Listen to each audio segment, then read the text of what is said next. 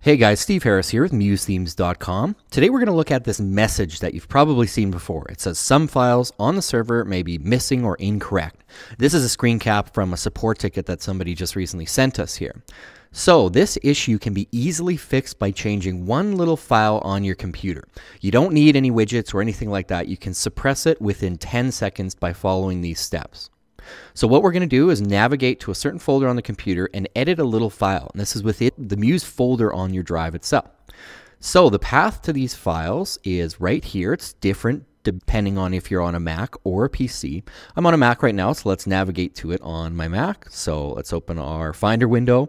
Then we're going to go into our hard drive.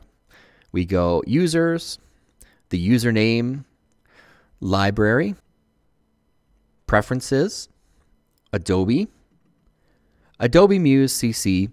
Then we need to go in and pick the version number we're working with. Now, one thing that's very important is you want to make sure that Muse is closed while you make this change, because we want the application to restart using these new settings. So I've just confirmed here that Muse is indeed closed, and I'm still using 2017.0. So let's open that folder.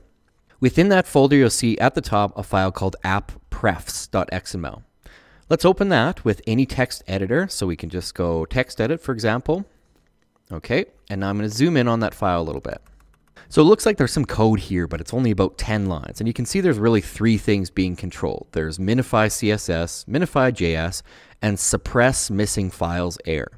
Right now that's set to false. You'll see right here it says false. Highlight false and type true. Maintain that slash there, and then hit file and save. So you've changed this now so that any site that Muse boots up and exports, it's going to suppress that missing files error and you will never see it again. Now, of course, again, the path is going to be slightly different on a PC, but once you get in there, it's the same file, the appprefs.xml file, and it can be opened up with any standard text editor. Thanks again for watching, and I hope this saved you some hassle with that missing files error. Cheers.